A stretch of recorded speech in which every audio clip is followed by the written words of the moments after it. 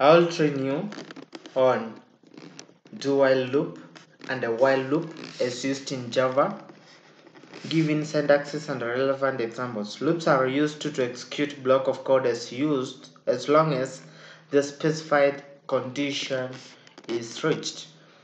They help in saving time, reducing errors.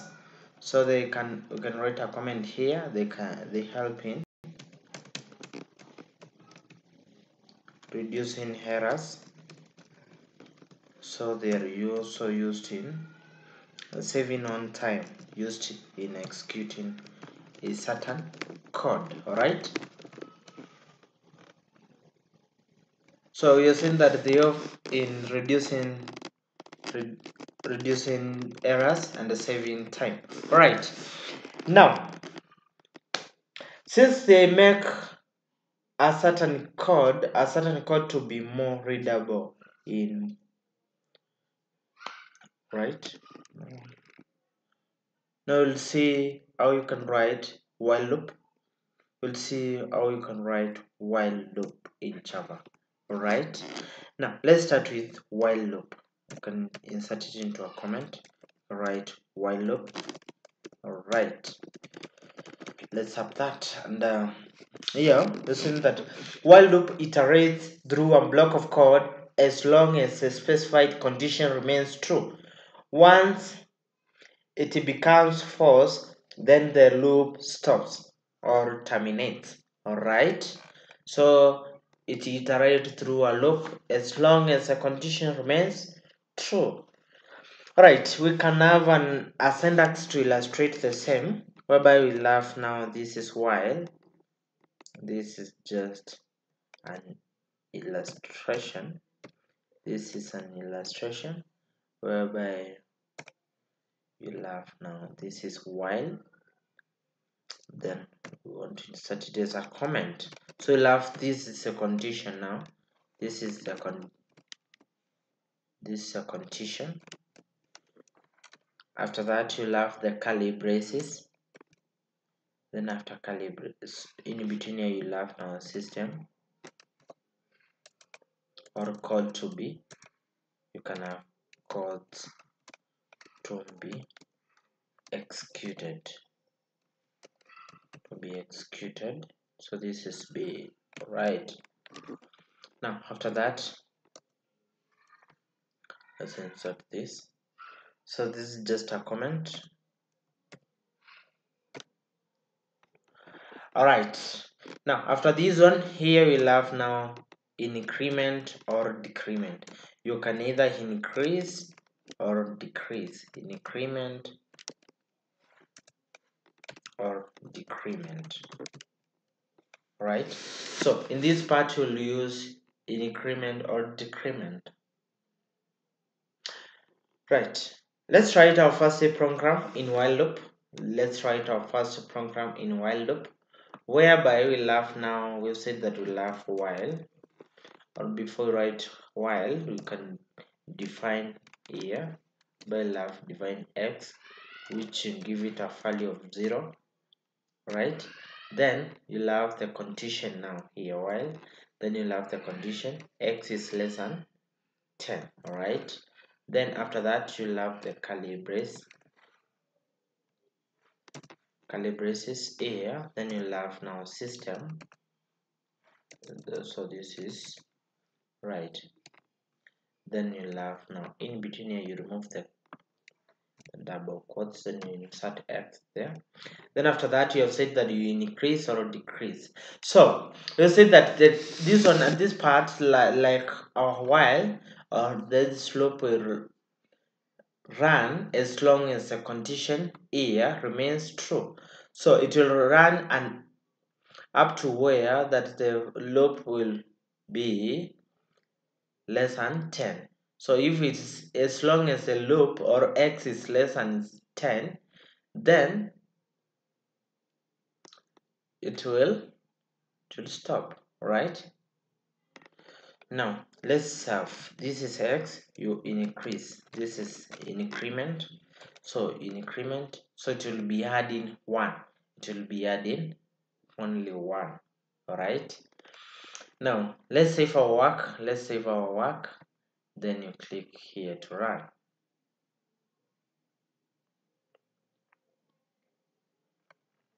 Now you see at this point it prints 0 0 up to 9, right? Up to 9, right? So it means that 9 is less than 10, all right? So 10 will not be printed out. So let's say, for instance, if we inserted this one equals to this one, or that x is equal or is less than or equal to 10, then 10 will be printed out, all right? So at this point, we'll say that the loop will iterate or will run as long as the condition remains true. So when it becomes false, then it stops. So when x becomes more or equal to 10, something of that sort, then the loop stops. All right. Now we'll have something else here to discuss, which is so here increment is just used to show the value on which x will be adding with. So if we do not use this increment, then it means that the loop will run and will never end. It will just run and it will never end, right? Now let's have another example here, or we can go to something else. Before we give the example, we can first discuss this part whereby we're going to discuss dual loop. Dual loop differs from while loop. It differs from while loop as it executes the block of code once before checking whether the condition illustrated is true. Then it will iterate the loop as long as the condition remains true. So it first checks whether it is true before executing it. So it means that the loop is always executed once. So it means that it will always be executed once even if it's false, since the code block is executed first before testing it. Testing is done on it, on the condition, all right? Similar to while loop, you should use increment or decrement to show the value by which the variable will change with. Otherwise, the loop will never stop or will never come to the end.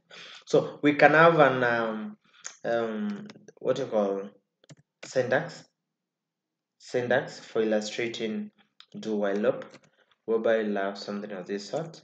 Then here we'll have now do, then this is, you insert that one, your curly brace, see, right? Now after that, in between here, now you'll have now the code block to be executed, block of code to be executed, all right? Now after that, you'll have, after the curly brace here, now you say that you'll have the while, then you'll now need to check, condition. You need to put, this is conditional, this is condition, all right? You'll have semicolon there, all right? Then as usual here, you'll have now increment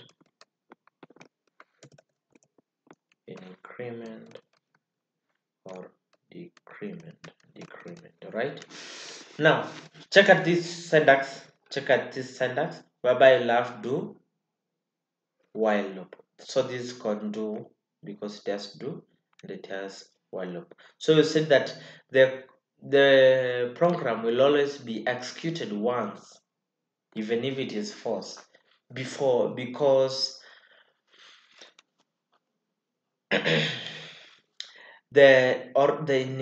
the condition, so before you said that it will be executed once even if it is false, since a code block is executed first.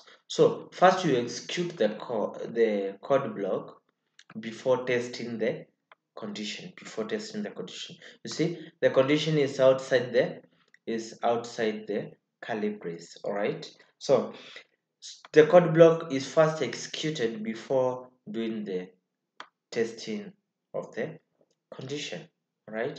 So we can have an example of this, whereby we can give an example here, which is this is do. We'll have now this is after that we'll have now here, whereby we'll have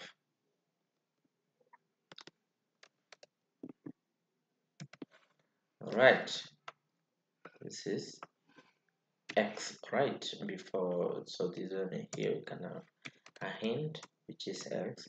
Let's give it a value of 0. We can have the same example as we had. So, and after that you can have this is increment, by x will increase by 1, right? Then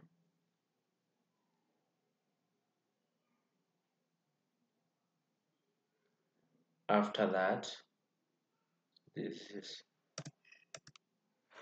right. Now after that we'll have now here, whereby we'll have while then we'll have condition now set to less than 8. Let's just put 8. So this is, then you see, now you'll have the hint, this is your variable name. Then you'll have now do, then you'll have this code first is executed, right, before testing the condition. The condition is outside the curly brace, right? Now let's see the outcome. So you click on save, then you click on run.